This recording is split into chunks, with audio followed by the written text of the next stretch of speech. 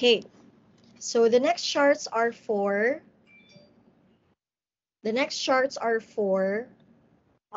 attributes. Okay, attribute charts. So let us summarize first the formula. So we have what we call the NP and P charts. Okay, and then we have the C and U chart. So let's start first with the P and NP chart. So for the P charts, the formula is UCL is equal to bar P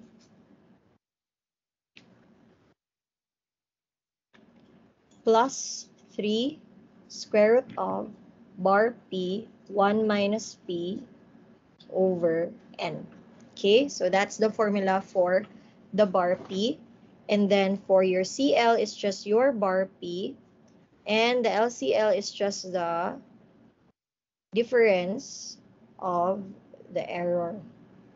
So bar P 1 minus P over N. Okay, let's double check if that's correct. But I believe that's correct.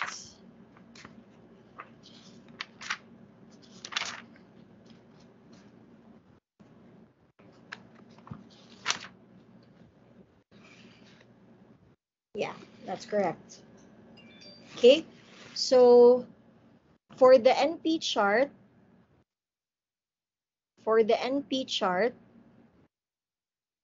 it's just the count of the defective units. So we have the UCL is equal to NP plus 3 square root of NP 1 minus P. Okay, and then for the CL, that's your NP alone. And your LCL or the lower control limit is the subtraction. NP this time, 1 minus P.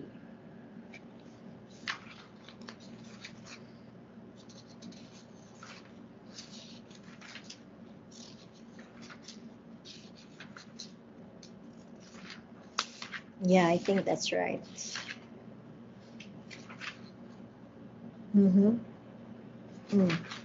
Okay, so let us save that one. Then for the, if I hope you could catch up lang sa formula, no? This time is for the C and U charts. So for the C and U charts, your UCL, okay, for the C chart, your UCL is equal to C plus 3 square root of C. That alone. Okay, or bar C. Yeah, I think there's a bar. But either way, it's the C. Then your bar C only. And your LCL is your bar C minus 3 square root of bar C. Okay? And then for your U chart, your U chart is just UCL is equal to U plus 3 square root of bar U over N. Then your CL is your bar U. And your LCL is your bar U minus 3 square root of bar U over N. Okay? So that's it. Those are the formulas. Now, I'm going to save a copy. Now, our next target is what type of chart best suits for each problem. No, because not all charts are applicable for one problem. We already know that X and R, okay, yeah, X and R and X and S will be dependent on the sample size and sample number of observations. But as for C chart and the U chart, it has the following difference, no? Sorry. Okay. We will only use E and NP chart if this is for defective units. Or basically if count siya. Alright? And usually this is in percentage of defective units. We will use C and U chart if it's the number of defects. Okay, and usually they are in numbers. No, they are in numbers and not in percentage. That's why it's P, because it's proportion. Proportion defective, while the C and U chart are the number of defects. Now, of course, defective units and defects are not the same. Okay? For example, let's say you have 3 chairs. Okay, chair number 1, chair number 2, and then chair number 3. Now, if I am going to put defects in this chair, so maybe this defect has a defect here, defect here, defect here, defect here, and this one, this chair is nalumping yun siya, no? Like it really falls off, but one defect lang siya. Now, question for you guys. How many defects are found in this batch? How many defects are found? How many C are found? Hello? How many defects are found? 5, ma'am. 5, correct. There are 5 defects found. Now, how many are defective units? 3. 3. Okay, question. What is the main purpose of having a chair? The main purpose of having a chair is just to be seated from. This one, malingkuran pa siya. You can sit here. You can also sit here. But this one, you cannot anymore because nabali ang one leg. So, the only defective unit here is 1. But it has 5 defects in that batch. So, do you agree that if there are, that a unit can have many defects but still effective?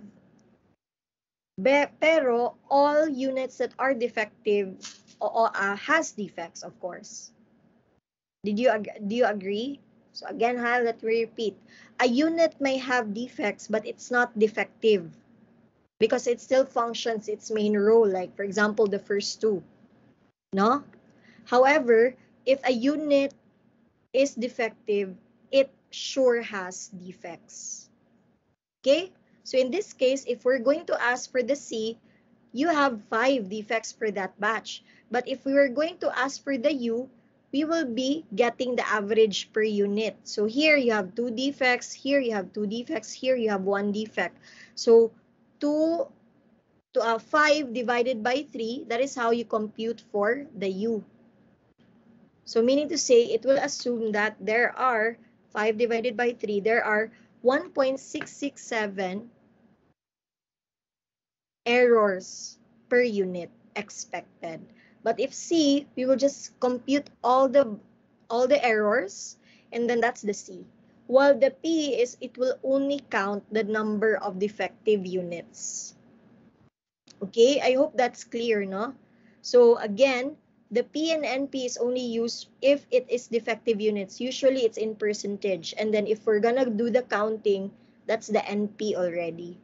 Then for C and U chart, it's the count of defects either in numbers for the entire batch or the defects per unit. All right. So I hope we are clear on this. Okay. So let's now try to solve problems. This is an example of a P and NP chart. So for the P chart, it's, there you go. For example, a production manager of a tire company has inspected, has inspected the number of defective tires in 5 random samples with 20 tires in each sample. The table shows the number of defective tires in each sample of 20 tires. Calculate the control limits. Meaning to say, for the first sample, there are 20 tires checked, and in the 20 tires, there are 3 defective tires. So when we say defective talaga, it's not really going to function anymore. So that's 3 out of 20. And then, for number 2, for sample 2, there are 2 tires that are defective in the 20. So when you do P chart, guys, you just have to, okay, when you do P chart, you get the P of every sample. So in here, for example, no, this is sample 1, 2, 3, 4, and 5. We are getting the proportion defective. This is your P. Okay? So therefore, that's 3 over 20, that's 2 over 20, that's 1 over 20, 2 over 20, and 1 over 20. So we get now the P. The P here is 0.15, 0.10, 0.05, and 0.10, and 0.09. Then in order to get the bar P is the average of all, no? We sum all the P's divided by 5 because there are 5 samples. So in that case, that's actually 9, not divided by 5, that's 5, no? So in summary, there are 9 defects in 100 samples. So therefore, we got,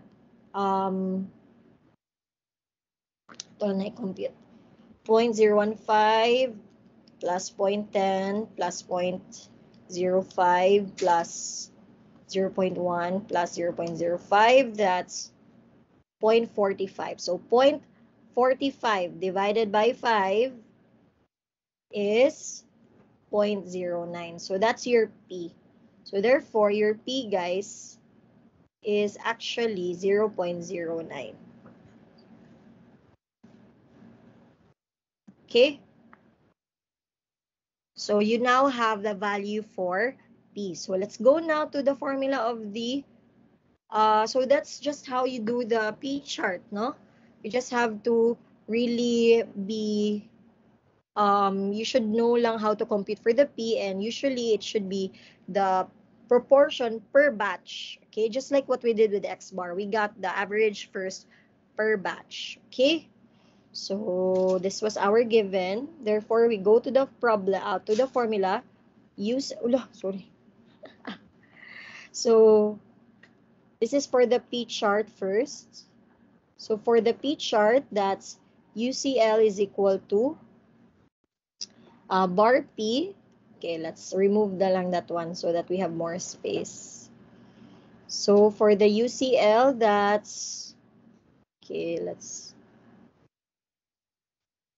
UCL is equal to bar P plus 3 square root of bar P 1 minus P over N. So therefore, your CL is equal to bar P, which is 0.09 plus 3 square root of 0.09. Was it 09? Okay. Times 1 minus 0.09. Now, the question here is, what is the value of N that we're going to use? Are we going to use 20 or 5? What are we going to use? 20 or 5?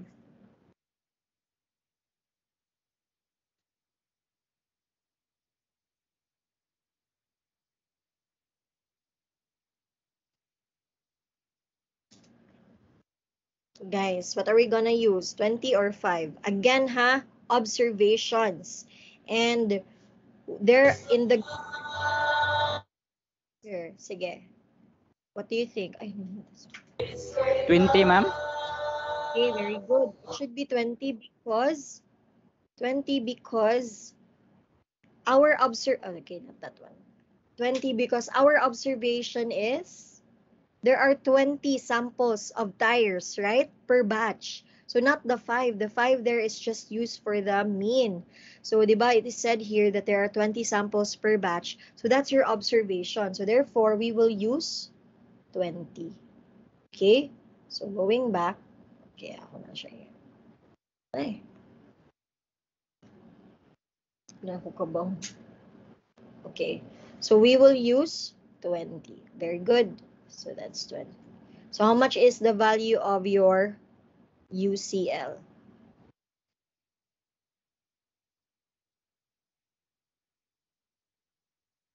So your UCL now is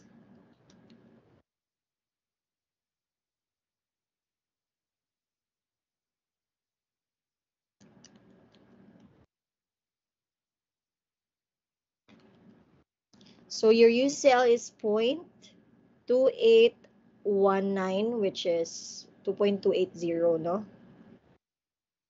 Okay, or 28.20%. So that's the max allowed defects you can for the tires. Your CL is just your 0.09, so that's just 9%. Okay, and your LCL is just the difference of this. So let's write that 0.09 minus 3 square root of 0.09 times 1.0.09 over 20. So how much if it's the difference? Now, if it's negative, guys, negative 0.1020, always have 0 because there's no negative percentage. So your answer should be 0. Okay? Always choose the 0 one. Do not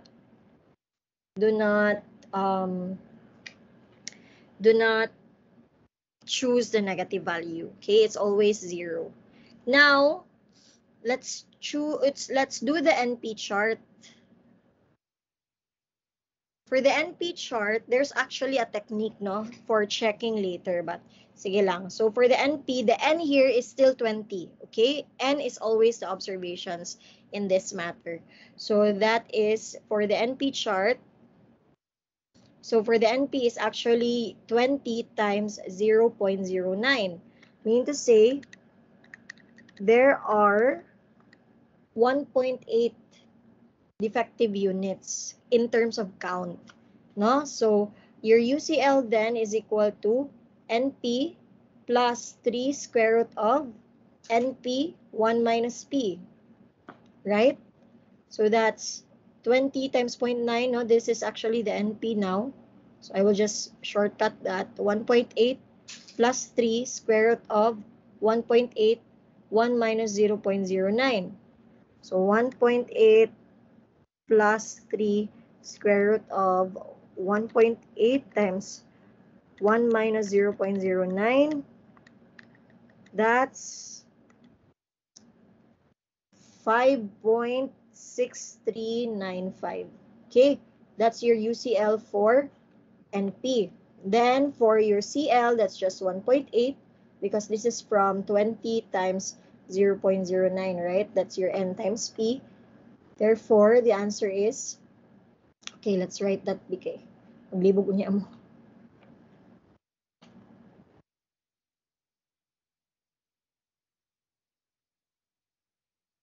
Okay, so UCL is 5.6395. And then for the CL, that's 20 times 0.09, which is 1.8. And then your LCL is 0, no? Supposed to be 0. Because if we subtract this one, it's negative 2 point. Yeah, sige. So, atong lang isuwat gihapon.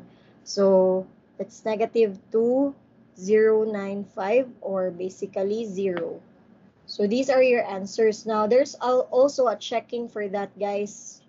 So for checking, we can actually multiply, no? The value of your NP is basically your UCL from the P chart, multiply that by your N. That's actually equal to the UCL of your NP chart. Okay, let's verify. Your UCL is 0.282, right? That's 0.2820. Okay. 0.2820 times 20. It should be equal to 5.6395. Are they the same? 0.282 times 20. Yes, it's 5.64, no? 5.64. So they're equal. So of course, obviously, the LCL is the same, no? Because we computed it that way. So 0.09 also times 20 is actually 1.8.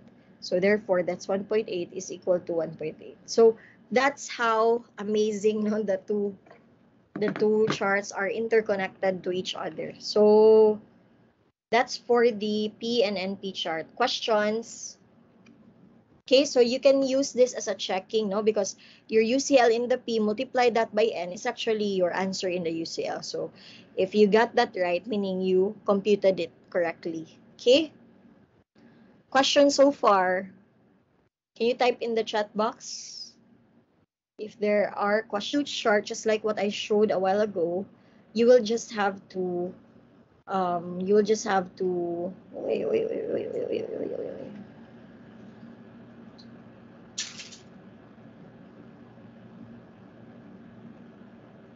There. So this is the C and the U chart. So for the C chart example, the number of weekly customer complaints are monitored in a large hotel using a C chart. Develop the 3 sigma control limits using the data table below. So for the C chart, guys, you just have to add all reviewed and then average how many did complain. So for example, here in 10 weeks, there were 22 complaints. So divide lang by 10. That's actually already your C chart. So let's draw that.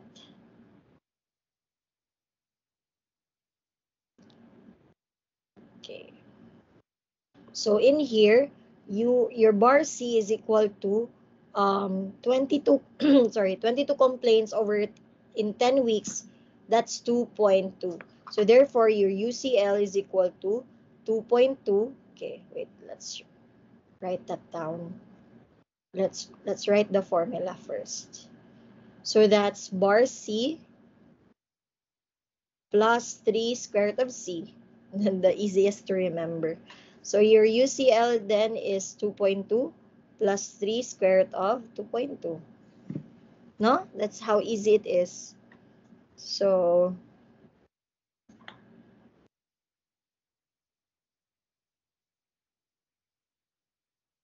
where is it? There. Correct. So your UCL is 6.65. Then for your CL, obviously, that's the 2.2. And then your LCL is C minus 3 square root of C. So that's um, 2.2 minus 3 square root of 2.2. That's negative 2.25. And again, there is no negative value. So answer is 0. So these are your answers. 0, 2.2, and 6.65. All right, so you can now draw that in your chart. So actually they showed the charts here. As you can see, it's almost nearing the center line. That's why the process is still in control. Same goes with the control chart. Okay, and then let's now go to the U chart. So for the U chart, guys, let's just get the average unit or defects per unit rather. So for example here, no, as you can see, for the first batch, it has six defects. Then it is said that it is a sample of 5 printed circuit boards. So meaning to say, per batch, they are actually checking 5 printed circuit boards. So for the 5 printed circuit boards, they found 6 defects. So in order to get the U, that's actually 6 divided by 5. That's why you got 1.2. 4 divided by 5, that's why it's 0.8. 8 divided by 5, that's why it's 1.6. 10 divided by 5, that's 2.0. Mean to say, in the fourth batch, it is expected that there are 2 defects per unit. But of course, that is not the main concern of C chart. C chart just gets all the defects. But for U chart, it actually gets the average defects per unit. Okay, so that's how we do the U chart. So in this case, it's already solved for us. So let's just use that na lang. So your bar U here is 1.6 actually. No? So he summarized all that 1.2, 0.8, 1.6, 2.0, so on until 2.6 here. 20 samples, but 5 observations. So what you're going to use for the n here is the 5 and not the 20. Again, 20 is just to help you compute for the sample size. So in this case, your u is 1.6, but as you notice, the n here is 5 because there are 5 observations. So again, the n should always be the observation. So for the u chart, that's bar u plus 3 square root of bar u over n. So that's 1.6 plus 3 square root of 1.6 over n, which is 5. Matigas akong 5. Okay? So therefore, your UCL is equal to 3.3. And your CL is just the 1.6.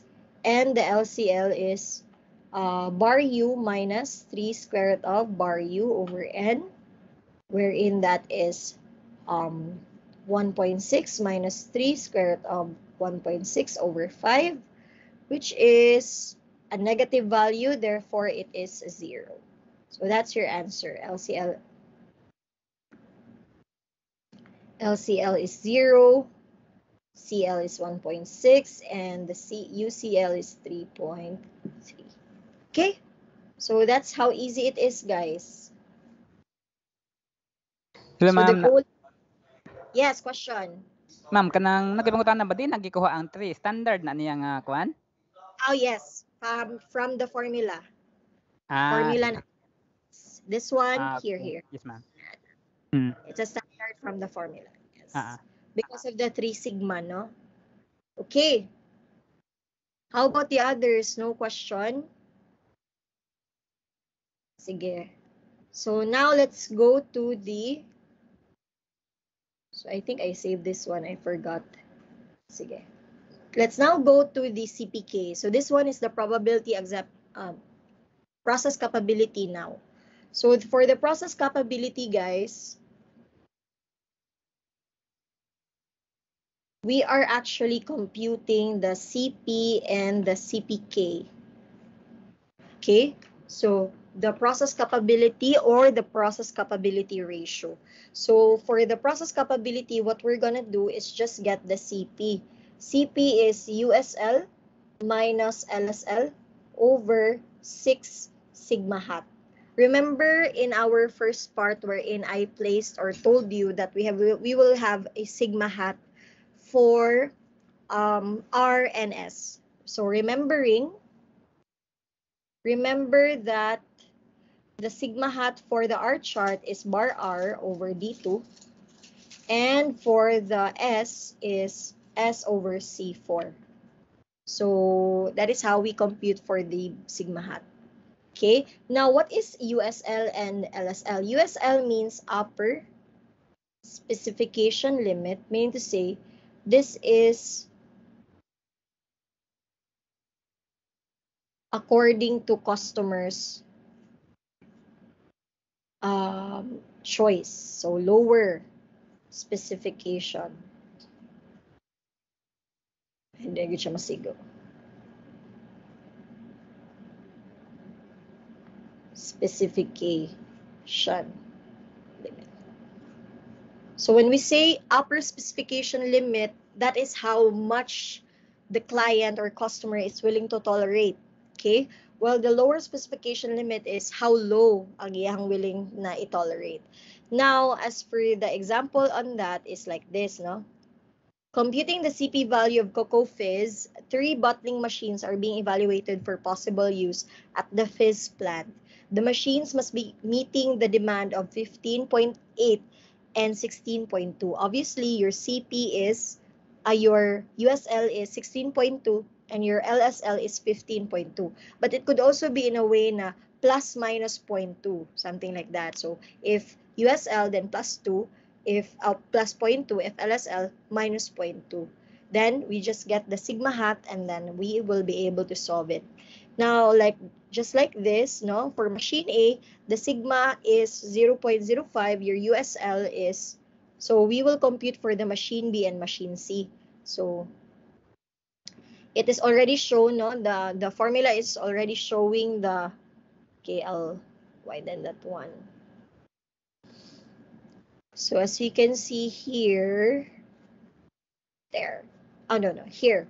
So your UCL minus LSL is already 0.4. Now, how did we get the USL minus LSL? Diba? Ningon siya that the USL is 16.2 ohms, no, based on the given, and then the LSL is 15.08. That's why USL minus LSL is actually 0.4.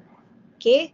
So, let's compute for machine B. So, we know already that machine A is 1.33. So, for machine B, so your CP is equal to 0.4 USL minus LSL over 6 sigma, where the sigma of B is 0.1. So, how much is this, guys? 0.4 over 6 times 0.1. 6 is also given, ha? Because of the 6 sigma. So, 2/3. Pila man na ang 2/3? That's basically CP of the machine B is 0.6667. So, 66.67% only. Then, how about for the CP of the machine C?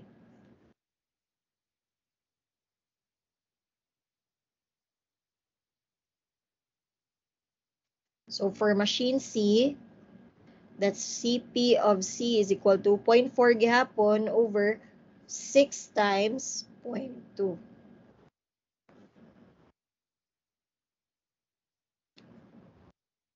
1/3. Sus, nagkagamay, no? So, the CP is 0.333. So, 33.33%. Therefore, the machine that we are going to use is, of course, machine A. Why? It's beyond 100%. So, the concept of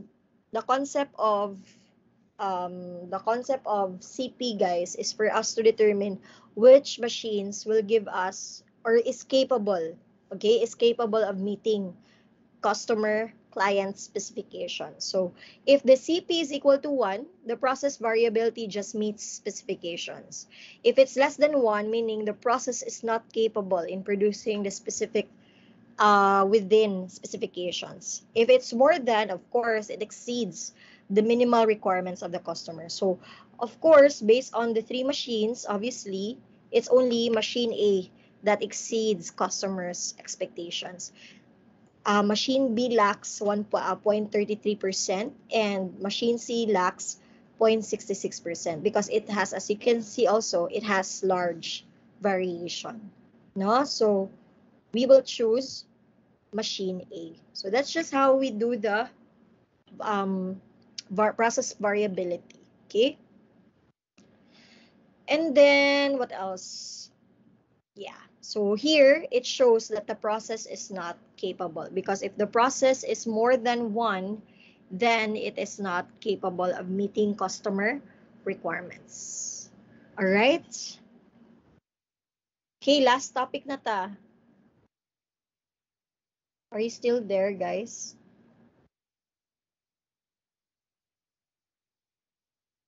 Okay. Now, for the last topic, our last topic is acceptance sampling. So, for acceptance sampling,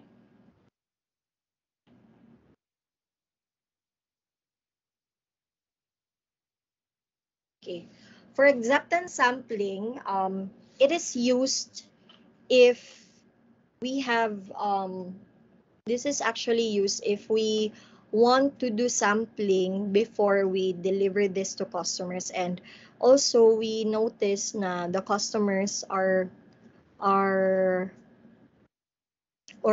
it will take rather a lot of time for us to really what do we say how do I say this one? We use acceptance sampling if we want to determine that these products are already ready for distribution without really doing 100% checking. Okay, that's what I want to say. So meaning to say, we just inspect a few, and then if the few says it's good, we can now deliver it to customers right away. So that's acceptance sampling. So it's the third branch of SQC, which refers to the process of randomly inspecting a certain number of items from a lot or batch in order to decide whether to accept or reject the entire batch. Okay, so it only has two options. Okay, it only has two options. Either we accept it or we reject. Those are just the two options we need to decide if we do acceptance sampling. It's not, okay, sige, dawat lang ni siya, pero no. It's either accept or reject.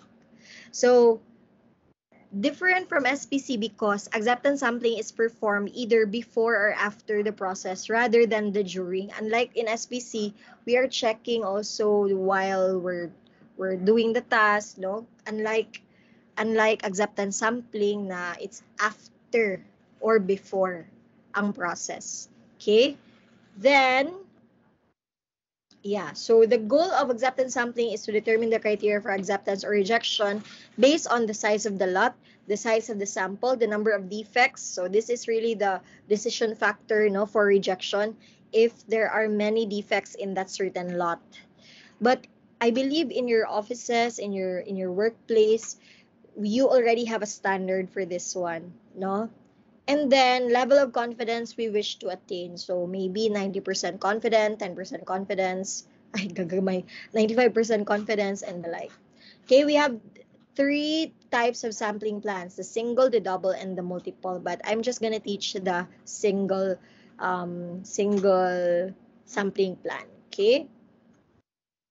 And to do that is actually using the OC curve. So the OC curve actually allows us the probability of accepting the lot. So it gives us the percentage that we will accept the lot. Okay, the x-axis shows the items that are defective in a lot or the lot quality, while the y-axis shows the probability or chance that we will accept the lot.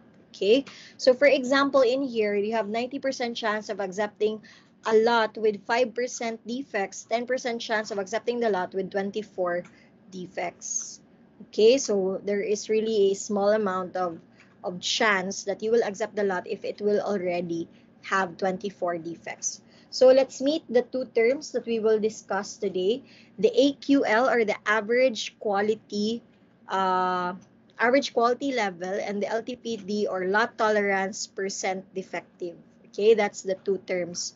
So AQL is based on you as a customer, as a producer, meaning that is your average quality level to accept in the business. Well, the LTPD is the tolerance level of your customer based on the defects. That's why it's lot tolerance percent defective. Now, what we're trying to reduce, guys, is really the consumer's risk or the type 2 error. We call that the beta error. So it's like you have accepted a bad product. That's consumer's risk. So let me write that one. When we say beta or consumer's risk, we accepted a bad product. Or it's like it should have been rejected, but we accepted it. That's the highest risk because it's like you are accepting that product na bad quality that might stain our company's name and all, no, but because we did mistakenly accept that, it affects our performance and the quality that we provide to our customers. So that's a beta, a consumer's risk, while an alpha is like you are rejecting a good product. So meaning to say, it could have been a good product, but you rejected it, no? So the risk now is just a producer's risk. You could have saved, but because you did wrong, we call it the type 1 error, and this one is a type 2 error. So the type 2 error is really our goal na we will not be able to achieve such defect. Okay, so as to what is the better one here, no, all are defects, but better na lang yun si type 1 because we are the only ones affected, unlike type 2 where the customers are already affected with our with our incorrect inspection decision. Okay, and then yeah, we don't need to do the OC curve actually, but okay. Another example, Ramani. Yeah, so hopefully it's here. I can show you the PPT. Yeah, here. There's an acceptance sampling PPT here.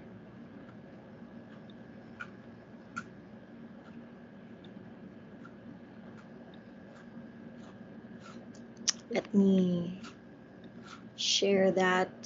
So last part na gyud ta. We can start earlier for the makeup class.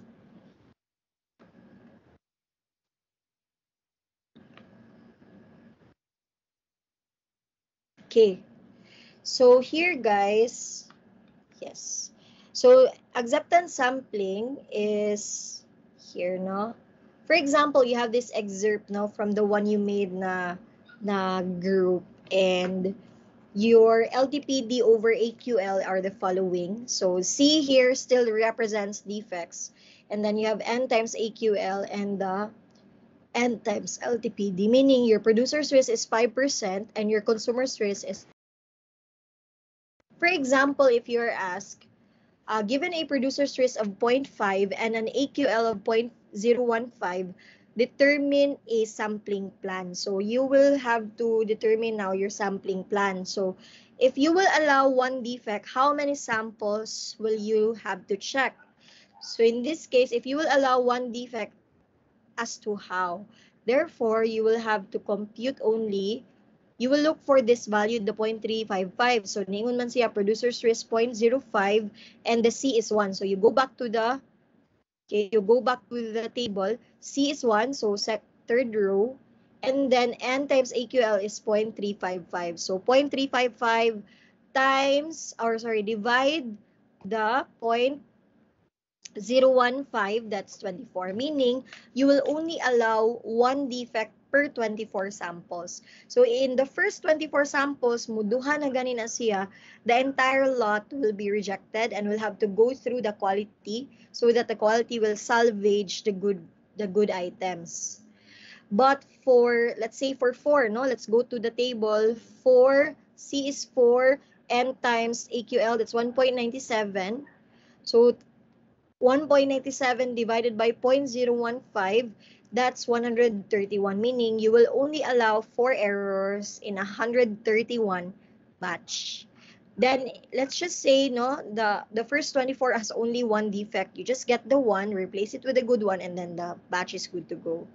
Okay, so the same goes with the number 2 for LTPD. So this time the risk is 0.1 and the LTPD of 0.08. So you go back to the, so C is 0, so you meaning you're not allowing any error.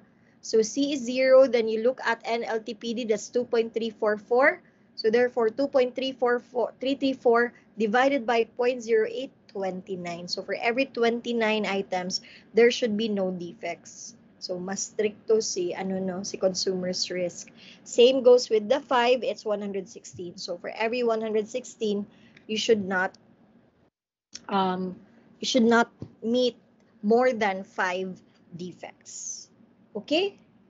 So, yeah, I think that's it for, oh, so